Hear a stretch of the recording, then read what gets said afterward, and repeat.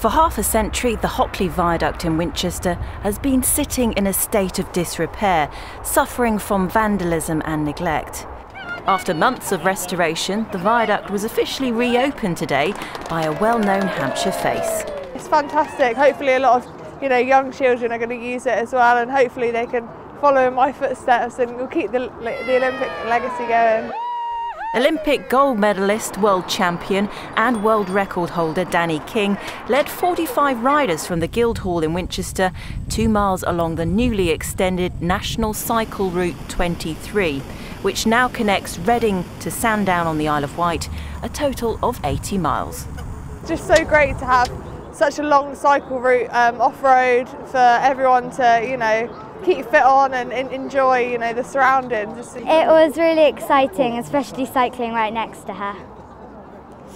I really enjoyed that part. I think everyone can use it, which is a good route. And it's got little twists and turns to it, which is quite fun to sort of go around quite fast.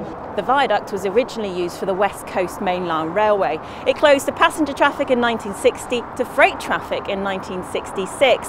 But this line was very important during World War II. It carried supplies, military supplies from the north down to Southampton. Over 16,000 trains passed over it in the year leading up to D-Day. Even the old signalling post has been restored. It is a genuine London and South Western Railway signal, and we found it at Kew East Junction in West London, so it does mean a lot. We intend, as Friends of Hockley Viaduct, to dedicate it to the railwaymen that helped make D-Day possible. The efforts of many organisations have brought the viaduct back to life, which has cost around £1 million. Winchester College allowed us to use a bit of their land, and it's all been about partnership working. It's about team working really to get off a great project like this. A part of history has now been restored for generations to come. Alexis Green, BBC South Today, Winchester.